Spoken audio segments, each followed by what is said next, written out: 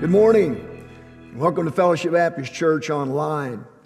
We're excited that you have joined us, and we've done everything that we can possibly do to make this time as beneficial for you as it possibly can be. Let me encourage you to interact with us throughout the service today. If you hear something you like, give us a thumbs up. If you hear something you love, give us a heart. If you want to say amen, you just type it in there. Let's do whatever we have to do today just to have church. Every Sunday morning, we're going to begin the service with a video, an animated children's video. So I hope you have your kiddos gathered around and enjoy this video, and then we'll join Pastor Tyler and our musicians for a time of worship. Stories of the Bible, the triumphal entry. This is Jesus, Hey-o! who is the Son of God and the Savior of the world. While Jesus was on earth, he taught everyone about God's love and healed people from their sickness. He did many miracles like calming storms and even raised people from the dead. Wahoo!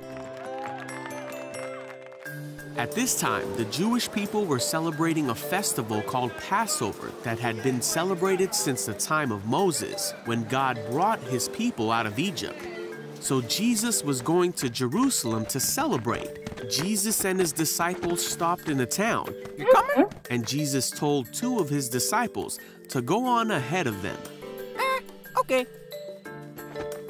He told them to go into a village and that they would see a young donkey that no one had ever ridden. Rock! He told them to untie it and bring it to him.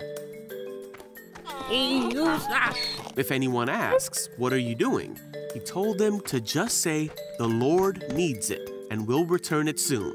Yeah, okay, go ahead. So the disciples did what Jesus said and brought him the donkey. A long time ago, before Jesus was even born, God had said that the Savior, the King of Israel, would come to Israel in this way. And now Jesus was doing just as God had said. The news that Jesus was coming to Jerusalem swept through the city. Many heard about all the amazing things he had done, so they cut palm branches and ran to see him. Huh? The Pharisees and religious rulers realized that there was nothing they could do, for everyone was going to see Jesus. Jesus rode into the city of Jerusalem, and the crowd spread their coats on the road ahead of him. His followers began to shout and sing as they walked along, praising God for all the wonderful miracles they had seen. The Pharisees were upset, Hey, Jesus! and they told Jesus to stop the people from saying things like that. But Jesus said, if they keep quiet, the stones along the road would burst into cheers. So the people kept on singing, "Blessings on the King who comes in the name of the Lord. Praise God in highest heaven." The entire city of Jerusalem was in an uproar as he entered, asking, "Who is this?" And the crowds replied, "It's Jesus." And Jesus rode the donkey through the street of Jerusalem to the temple in a triumphal entry, just as God said he would many years before.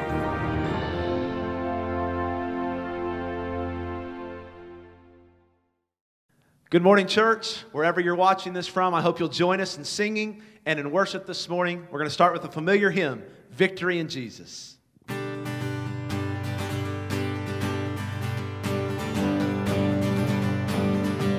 Sing it. I heard an old story, how a Savior came from glory, how he gave his life on Calvary to save a wretch like me. I heard about his groaning, of his precious blood's atoning. Then I repented of my sin and won the victory. Oh, victory in Jesus, my Savior forever. He sought me and he bought me with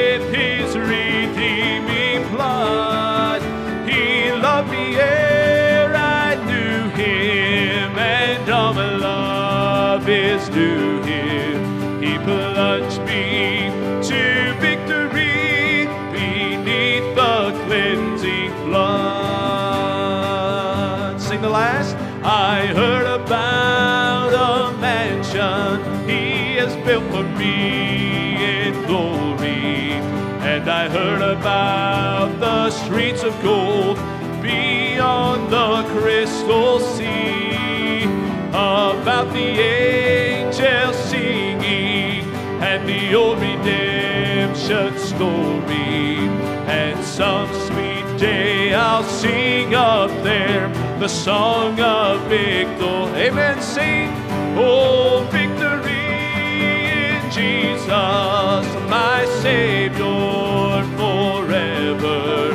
He sought me and he bought me with his redeeming blood. He loved me ere I knew him, and all my love is due him. He plunged me to victory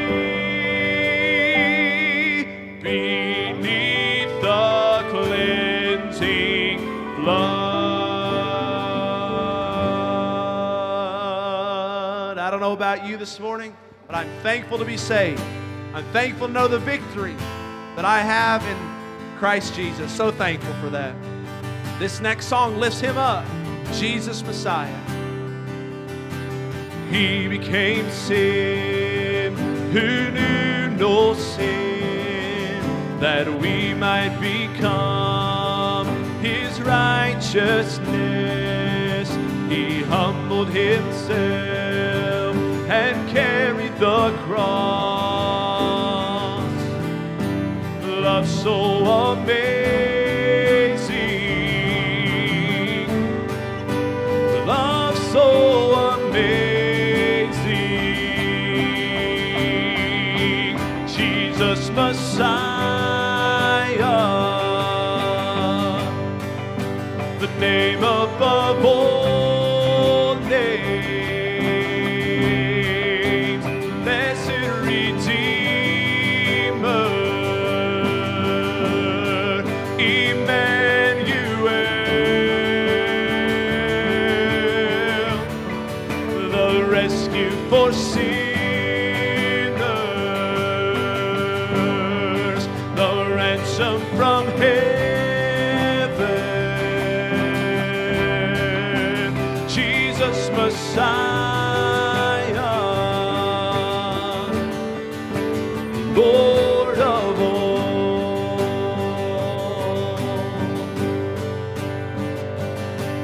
His body the bread, his blood the wine, broken and poured out, all for love.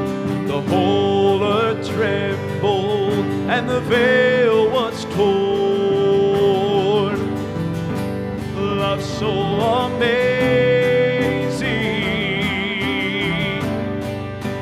love so amazing,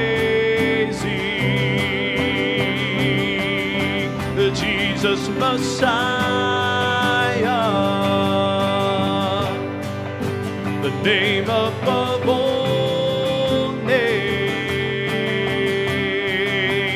blessed Redeemer, Emmanuel, the rescue for sinners, the ransom from heaven, Jesus Messiah,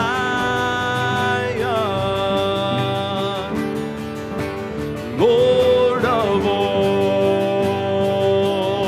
Sing all our hope, all our hope is in you, all our hope is in you, all the glory to you, God, the light of the world, Jesus Messiah,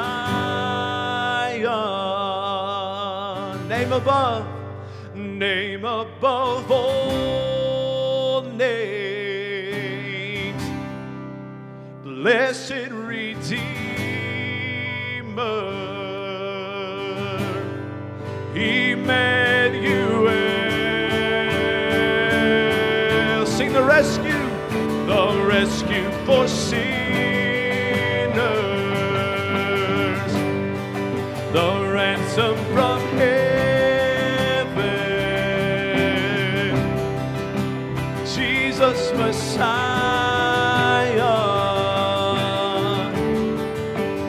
Lord of all. Sing Jesus Messiah,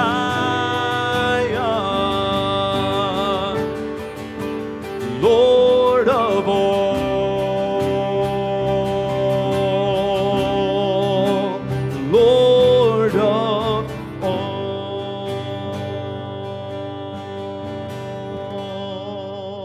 And aren't you thankful that Jesus is Lord of all? The choir is going to sing now. We've got a recording that we took some time back. One of my favorite songs the choir sings, taken straight from the book of Psalms, titled, Thou, O Lord.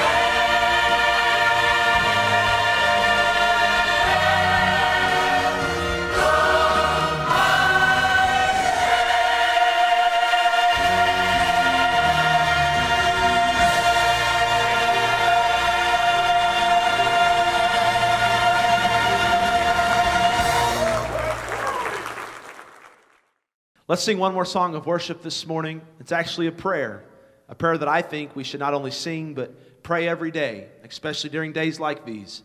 It says, Lord, I need you.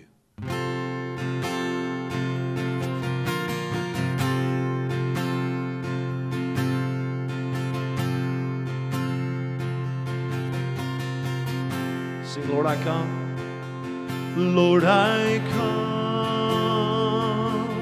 I confess, bowing here, I find my rest. Without you, I fall apart.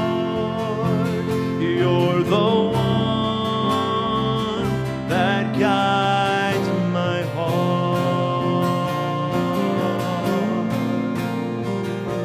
Lord, I need you. Oh, I need you. Every hour I need you. My one defense, my righteousness. Oh God, how I need you.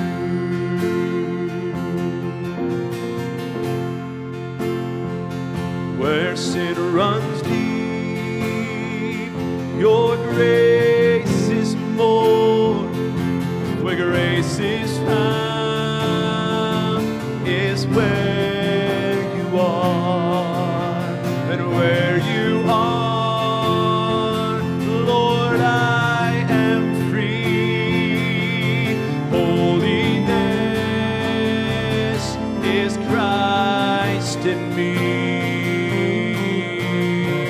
Sing it as a prayer. Lord, I need you.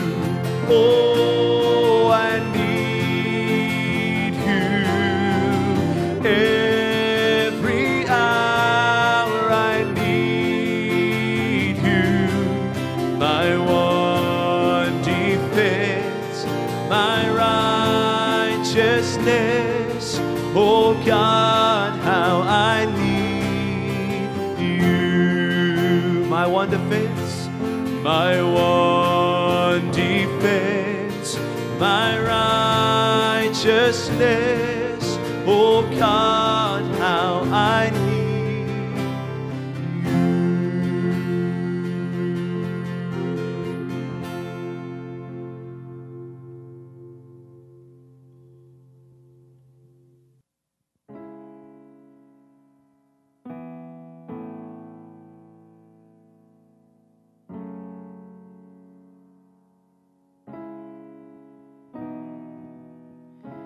When I walk through deep waters, I know that you will be with me.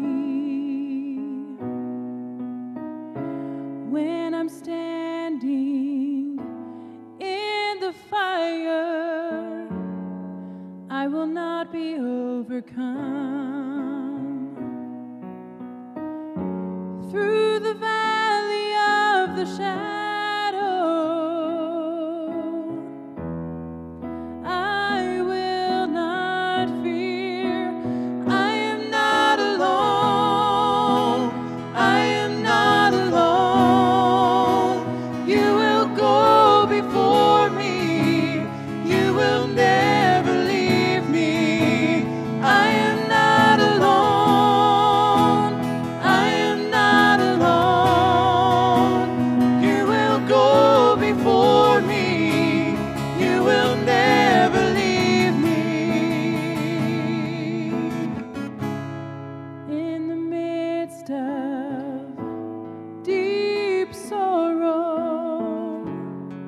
I see your light is breaking through.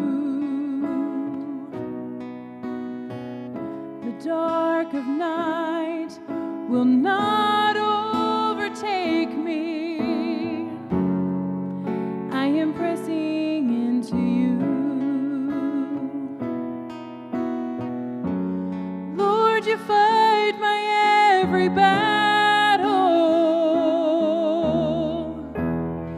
And I will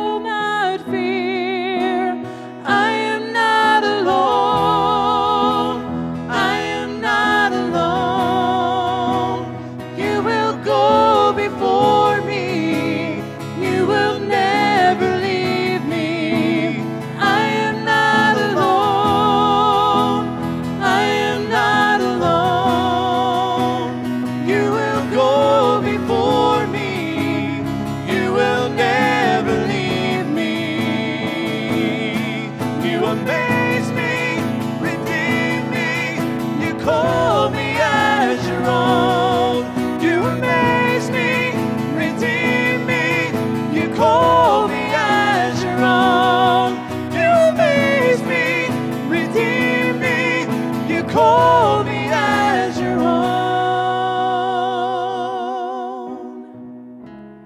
You're my strength, you're my defender. You're my refuge in the storm. Through these trials, you've always been faithful. You bring healing to my soul. I am not alone. I am not alone. You will go before me. You will never leave me. I am not alone. I am not alone. You will go before me. You will never leave me. You will go before me. You will never leave me. I am not alone.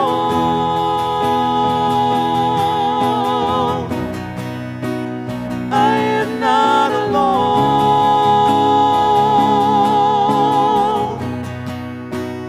I am not alone.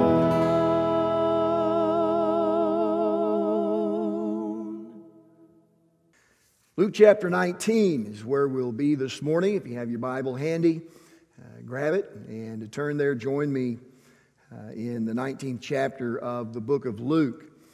Next week, of course, is Easter Sunday, and it will no doubt go down as one for the record books in a number of ways.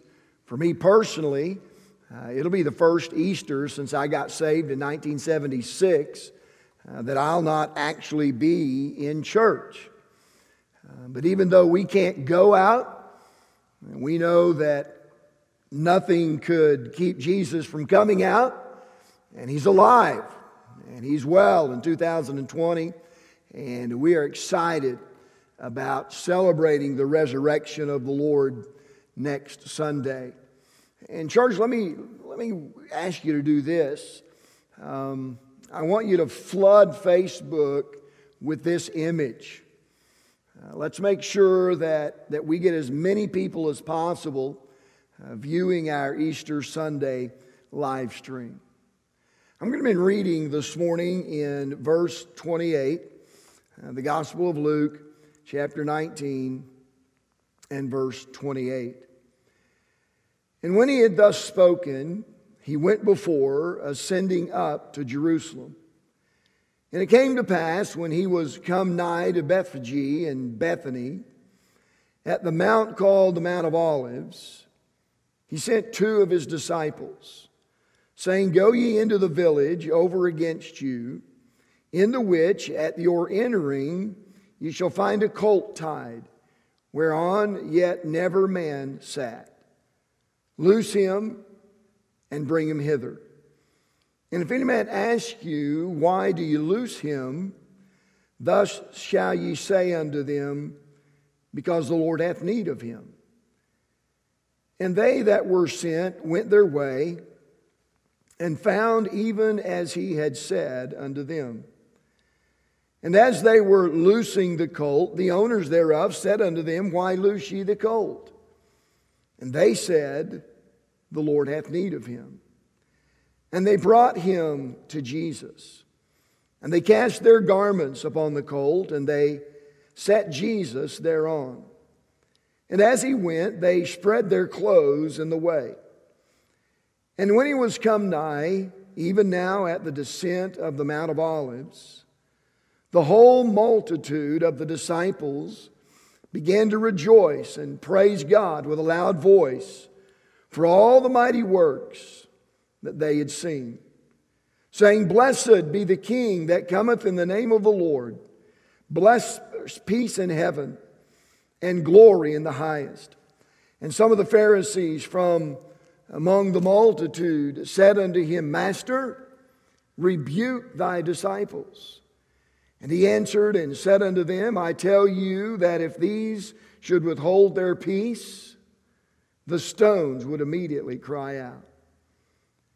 And when he was come nigh, or come near, he beheld the city, and wept over it, saying, If thou hadst known, even thou, at least in this thy day, the things which belong unto thy peace, but now they are hid from thine eyes.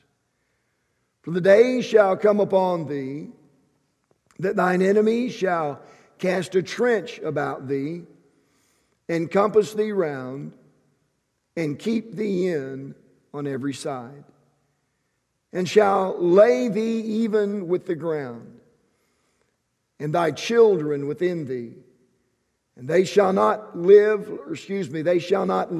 in thee one stone upon another, because thou knewest not the time of thy visitation. With the Lord's help, I want to preach to you today under this title, When the Cheering Stopped. He was known as the Hammer, and was probably given the name because of his style of warfare. He attacked hard and fast. He was a seasoned warrior, and because of his success against overwhelming odds, he was a hero to his fellow Israelis. At the time of his existence, Israel was an occupied country. The Syrians had conquered Jerusalem and plundered the temple, using its treasures to finance a war against Egypt. Later, they broke down the walls of the city, rendering it defenseless. About a year later, the Syrian leader outlawed the practice of Jewish religion. He ordered the scriptures destroyed. Religious holidays and ceremonies were no longer observed or practiced. The Syrians built a new altar on top of the old one they had destroyed. Then came the ultimate act of desecration. They sacrificed pigs upon the side of the holy altar in the temple. Although there were many Jews who obediently followed the dictates of the Syrians, there were others, though they were few in number, who refused to do so.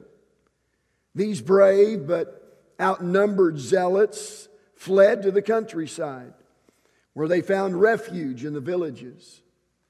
Before long, they had formed a resistance movement whose goal was to overthrow their Syrian oppressors. This small band of zealous Jewish patriots were led by the Hammer. From their strongholds in the mountains, the Hammer and his followers carried on a guerrilla campaign. Little by little, that small band of men grew, and as they grew, so did their attacks against the Syrians. It wasn't long before the resistance movement assumed the character of a holy war. Because of his knowledge of the countryside and the growth of his army, the Hammer was able to defeat every Syrian detachment sent after him. Finally, after gaining control of the countryside, the Hammer and his troops moved into Jerusalem. They pulled down the pagan altars, they cleansed the temple, and they made new altars. They set out incense and lights and offered a sacrifice. Then they celebrated for 8 days. As part of their celebration, the Hammer rode through the city on horseback as a victorious commander, celebrating his success. As he rode, the people held out palm branches and waved them before him, singing and chanting. They did this for 8 consecutive days. Then the people decided that this victory should be remembered each year with an 8-day celebration. This ongoing celebration was known as the Feast of Lights, or what we know today as Hanukkah. Although an important battle had been won, for the Hammer and his followers, the war was far from over. These Jewish zealots and their leader continued their attempts to overthrow the Syrians and regain control of Jerusalem. To make a long story short, the Syrians called for help in the form of more troops. And when fresh troops arrived, they were able to overwhelm the Jewish resistance.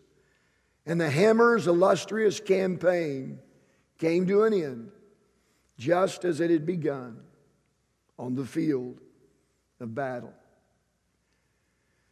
As we approach our text, it's some 200 years later. And now we see another man riding into Jerusalem, being greeted by waving palm branches. Like the Hammer, this rider is riding into an occupied Israel.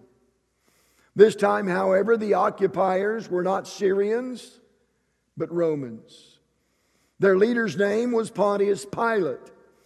And like the leader of the Syrians, he antagonized the Jewish people, threatening to stamp out their religion. While there were some who had come to accept the Roman occupation, figuring that things could be a lot worse, there were still others who would readily welcome and willingly fight for someone who they thought could deliver them from the tyranny of Rome. Many thought Jesus was that man. After raising Lazarus from the dead, his popularity grew quickly. As he rode down the long hill from the Mount of Olives into the city of Jerusalem, the waiting crowd shouted and chanted just like they had done for the Hammer. Could it be that the Hammer had returned? Could it be that the day of their liberation was at hand? Could it be that the Roman occupiers were about to be defeated? Thoughts just like these, no doubt, flooded the minds of these exuberant onlookers. And with uncontrollable excitement, they began to shout, "Hosanna! Blessed is the King of Israel that cometh in the name of the Lord." The word Hosanna means, "Oh, save," or "save us now." This must have been a remarkable sight. It is estimated that the number of Jews in Jerusalem that day numbered into the several millions. This was the time of the annual Passover observance. So those from throughout the entire nation would have been there. Here they were, millions of Jews shouting and singing and welcoming the King of Israel. For years now, they had awaited the arrival of the one who would set them free from the rule of the Romans. And finally, it appears as though he had arrived. But in the midst of all of the excitement that day, something strange happened. The cheering stopped. The shouting ceased. All eyes were focused on Jesus as he suddenly stopped and began looking over the city of Jerusalem and at the multitudes who were singing his praises. And just after a few brief moments, the Bible says he began to weep. And in his weeping, he said this in verse 42, "If thou hadst known, even thou, at least in this thy day, the things which belong unto thy peace. But now they are hid from thine eyes." As I read over this passage of Scripture this week, that phrase, "if thou hadst known," really got a hold of my heart. I cannot help but think that Jesus, if he was affected at all, was affected very little by the shouts and cheers of the people. You see, his mind was not on reigning. It was on dying. He had not come as a revolutionary. He had come as a redeemer. His eyes were not on a throne. They were on a cross. He was not coming to be hailed as a conqueror, but to be nailed as a criminal. Jesus knew in his heart that many who were cheering for his coming would soon be calling for his crucifixion. He knew that shortly the shouts of Hosanna would be drowned out by the sounds of "Crucify him! Crucify him!" As he sat there overlooking the city of Jerusalem, Jesus could not help but say, "If thou hadst known." I believe things would have been different had these Jews only knew the person they were praising. He was the Savior of their souls. And it's not like Jesus didn't make that clear during his public ministry with statements like this found in John chapter 6, "I am the bread of life. He that cometh to me shall never hunger, and he that believeth on me shall never thirst." And in John chapter 10, Jesus said, "I am the door. By me, if any man enter in, he shall be saved." A couple of verses later in that same chapter, he said, "I am the good shepherd. The good shepherd giveth his life for the sheep." I mentioned the raising of Lazarus a few minutes ago. That's found in John chapter 11. And in that discourse, Jesus said this, "I am the resurrection and the life. He that believeth in me, though he were dead, yet shall he live. And whosoever liveth and believeth in me shall never die." And then Jesus said this in one of his public discourses in John chapter 5, "He that heareth my word and believeth on him that sent me hath everlasting life, and shall not come into condemnation, but is passed from death unto life." How could anyone mistake who Jesus was? How could they think that there was any other way to be saved than through him? How could they deny that he was the Messiah after listening to him speak and witnessing the miracles he had performed? The blind had received their sight, the lame were made to walk, the dumb were able to speak again, the dead were made to live again. He turned water into wine. He fed a multitude with just 5 loaves of bread and 2 fishes. How could they mistake who he was? How could anyone mistake what he came to do? Not only was he the Savior of their souls, but he was the sacrifice for their sins. John the Baptist made this perfectly clear when he saw Jesus and said to those standing near him, "Behold, the Lamb of God, which taketh away the sin of the world."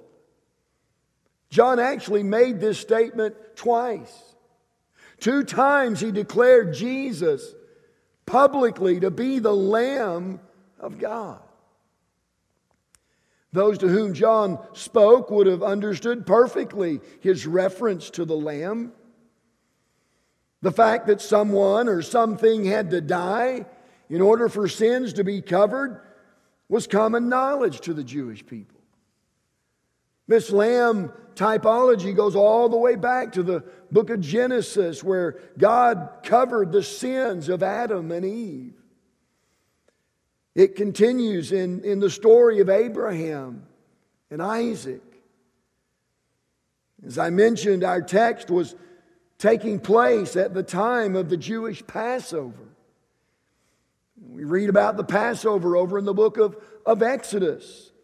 It was a time of celebration that would have reminded the Jews yet again of the sacrifice of the Lamb. But in spite of all of their knowledge, the Jews of Jesus' day still did not recognize the person they were praising. Sadly, many today see Jesus as a good man, an enlightened teacher, a kind soul. They see him as many things, but not their Savior or their sacrifice. Not only did those of Jesus' day fail to recognize the person they were praising, but they failed to see the moment they were missing. Listen, they were within arm's length of eternal life. Their freedom, not political freedom, but spiritual freedom, was within reach. Their salvation was in view. Jesus was in their midst, and they were letting him pass by. I'm reminded of the words of John chapter 1 and verse 11, where the Bible says, he came unto his own, and his own received him not. What they didn't understand was that this would be their last chance to be saved. That's what Jesus said. That's what he meant in verse 42 when we read this, at least in this thy day. As Jesus sat there and overlooked the city of Jerusalem and looked at those who were praising him for something other than what he was, he said this was their day, their last day. He goes on in verse 22 and gives us the indication that soon their hearts would become so hardened and their spiritual eyes so darkened that there would be no desire whatsoever to turn to him. This was a moment of great opportunity, and they were missing it. How could that be? I submit to you that the reason these Jews were letting Jesus pass them by was because they were unaware of two things. Number one, they were unaware of the realness of their need. I mean, after all, these were Jews. They were God's chosen people. They were the descendants of Abraham and Isaac and Jacob. They were those that were said to be the apple of God's eye. I mean, what more could they need than that? I'll tell you what else they needed. They needed Jesus as their Savior. These Jews were relying on their religion. But ironically enough, it was their religion that blinded them from seeing their real need. Their need was not a need for religion. Their need was a need for a relationship. They were unaware of their need, and they were unaware of the seriousness of their neglect. Which brings us to this final point. If they had only known the future they were facing. Look again at verses 43 and 44. For the days shall come upon thee that thine enemies shall cast a trench about thee, and compass thee round, and keep thee in on every side, and shall lay thee even with the ground, and thy children within thee. And they shall not leave in thee one stone upon another, because thou knewest not the time of thy visitation.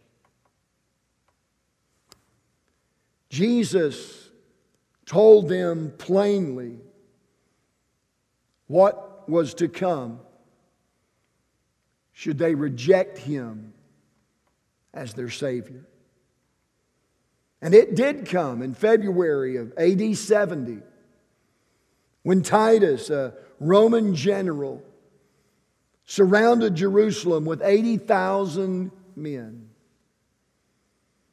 What Titus and his men did was build a mound of dirt that encircled the entire city, which kept anyone from getting out, and it kept anyone from getting in. By the time all was said and done, history tells us that over 1 million Jews were destroyed. And sadly, they died in their unbelief, and have been and will forever be separated from God. Let me make some application of all of this to our situation today. Although there were millions who were present the day Jesus rode into Jerusalem,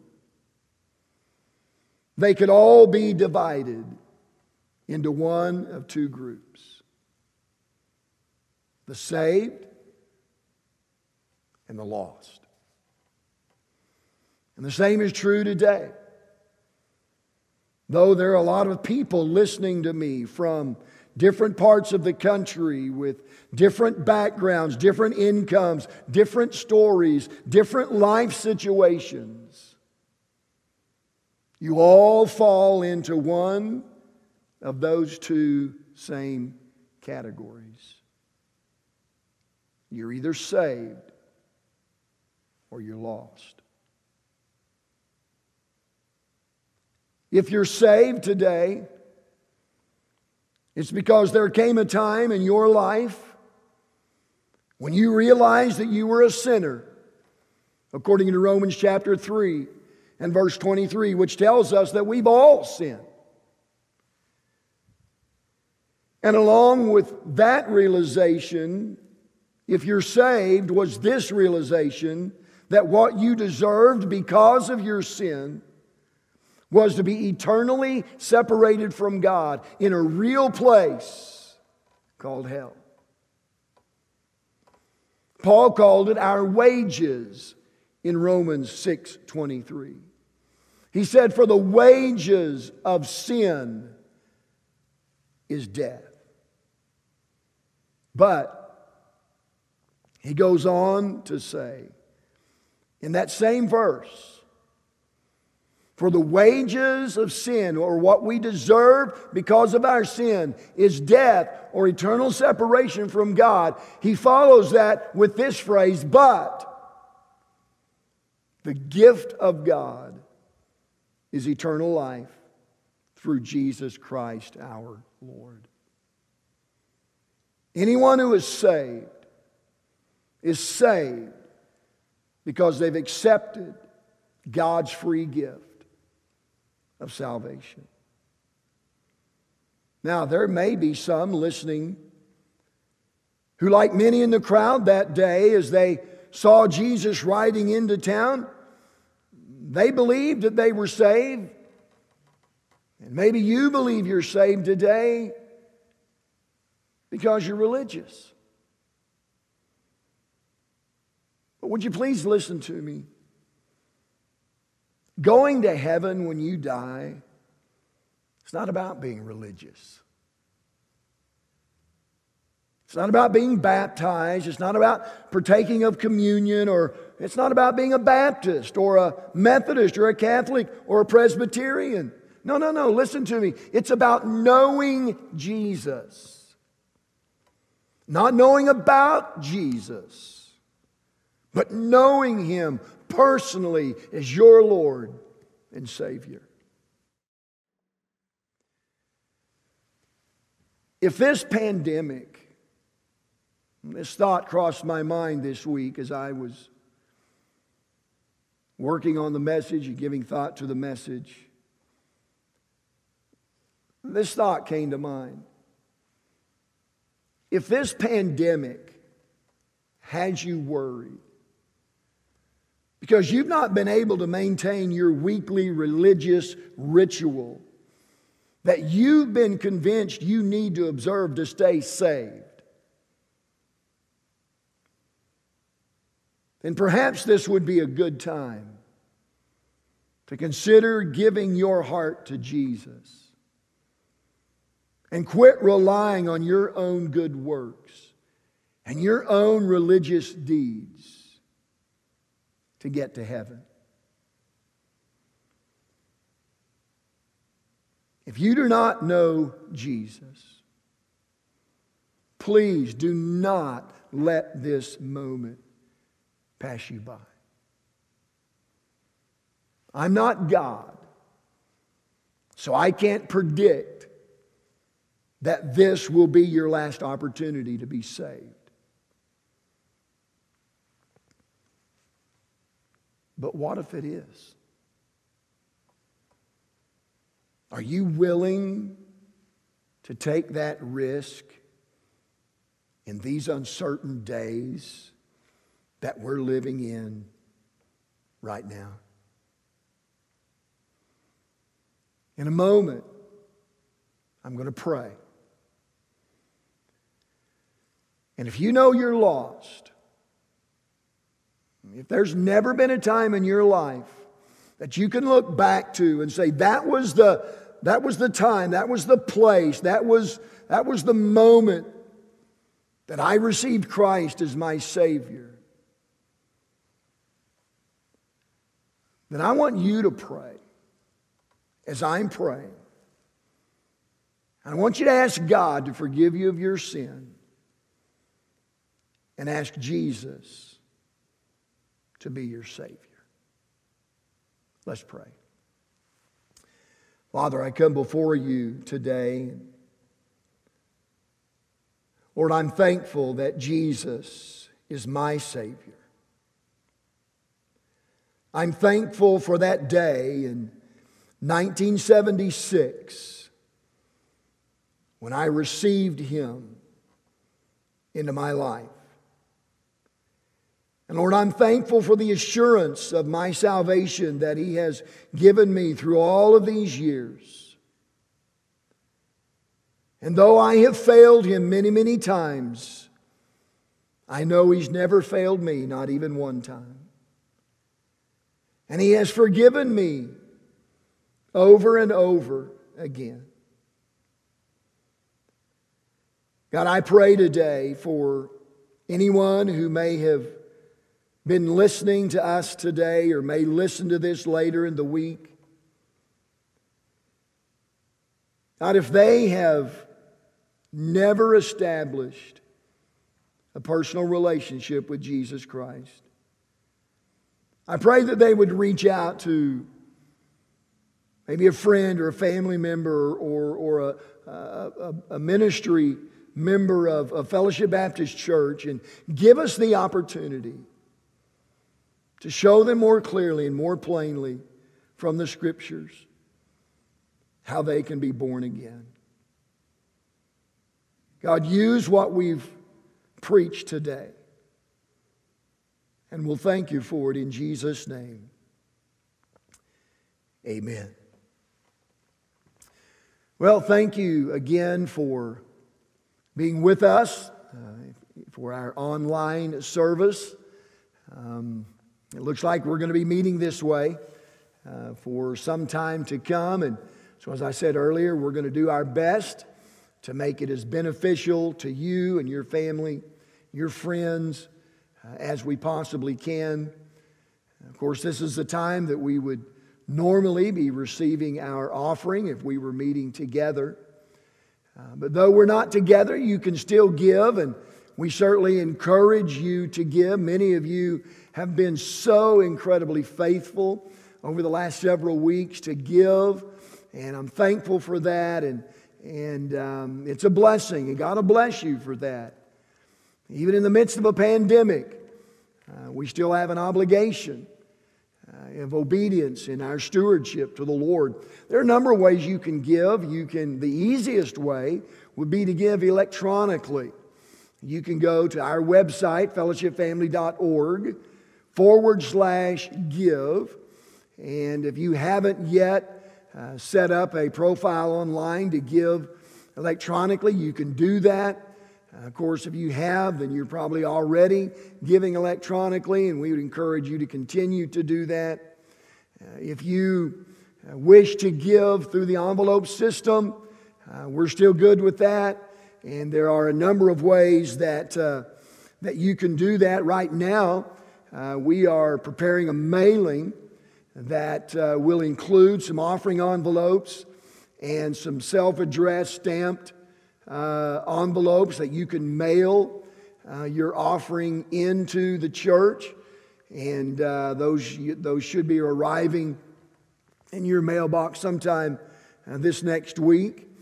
If you desire, you can drop your offering off here at the church, or you can drop it off at the home of one of our ministry staff, or if you don't want to get out, and we certainly understand that, just give us a call, let us know, and we'll be glad to come by and pick that up for you.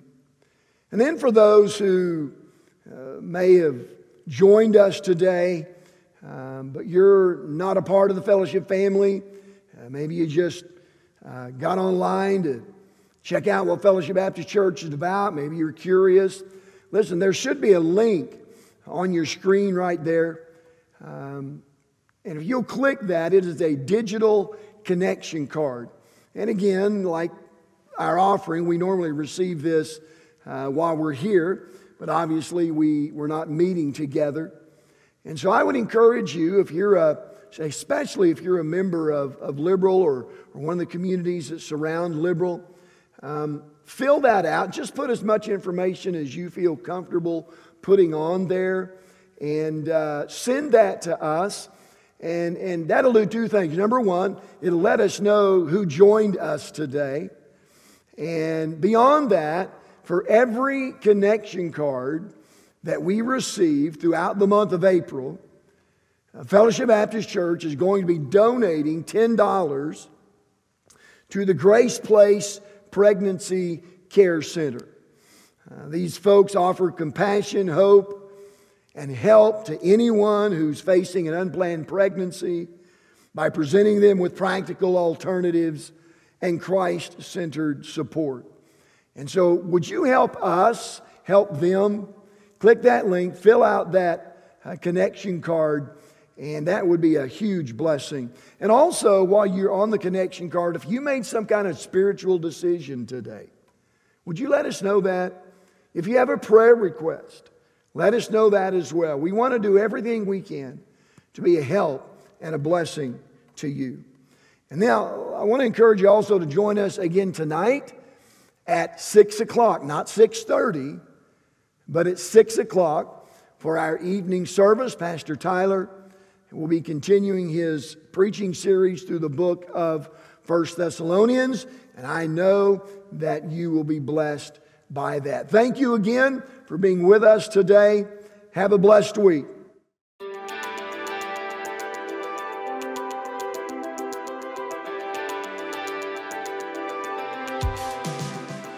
Good morning, and thanks for joining us online this Sunday. I know all of us miss meeting together in person, but I'm so thankful that you're a committed church, that you're willing to tune in to services from your living rooms, from your phones, from other devices. And so what I want to do is actually remind you of our live stream schedule that we're going to follow the next couple of weeks until the shelter-in-place order is removed. We'll be streaming every Sunday at 10 a.m. and then also on Sunday nights at 6 p.m. And then Wednesday services will actually take place at the normal time of 7 p.m. And what's amazing to me is that even among these circumstances, our church hasn't stopped being generous like it always has been.